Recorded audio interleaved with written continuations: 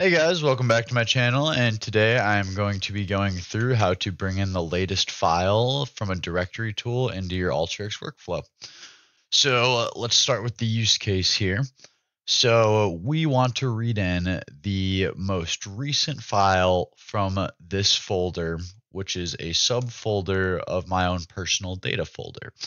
So in this particular instance, I want to read in the most recently modified file, which is always going to be the most recent COVID variants file, right? So if it's any other file that's recently modified that's not COVID, I do not want to input it into my workflow. So with that being said, how I'm going to start this is I'm going to read the files from the parent directory, which is not this folder, but this folder. Or we could also read it from this folder. Wouldn't really matter in this specific use case. I can make another video covering other use cases with other subfolders. But with this, we're going to use the parent folder, and we are going to include the subdirectories from my data folder, which is this one right here. So we have all these folders to read through. So let's run the workflow, and I will explain this process. So we can see that we read in 4 files with the specification COVID. So I had my file specification to start with COVID and then have an asterisk after that. So anything starting with COVID is going to be read into the workflow. And this is also going to loop through all subdirectory folders to find that specific file. So next, I inserted a select tool just in case you want to change the column names of any of these to your liking.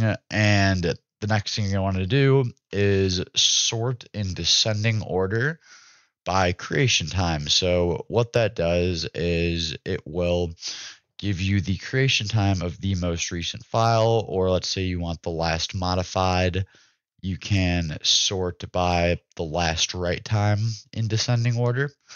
So with this, you are going to use a sample tool after this to read in the first one record. So you're going to get your most recently created file from that directory. And then assuming they're all in the same format, let's say you get a report every day. I know this happens at work all the time, but let's say you get a report every day that always looks the same, but the data is different. You can read it in with a dynamic input tool. And what you're going to do is use that template. So the COVID variants template is what I use for this workflow.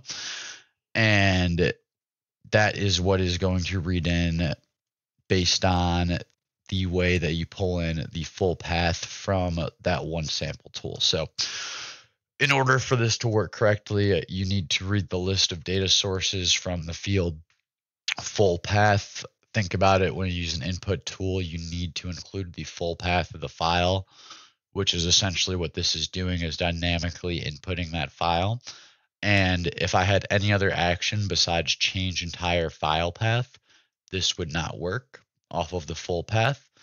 And now when I run the workflow, I can see the most recent file generated. So we are bringing in COVID variants 4 created today, and it is reading in the file just like that. And from there, you can do whatever you would normally do in your Alteryx workflow. Thanks for watching. Please like and subscribe to my channel, and the next video I make is going to cover how to fully automate an Alteryx workflow without using Alteryx Scheduler, Alteryx Server, Alteryx Connect, or AMP. So stay tuned for more great content. Thanks for watching.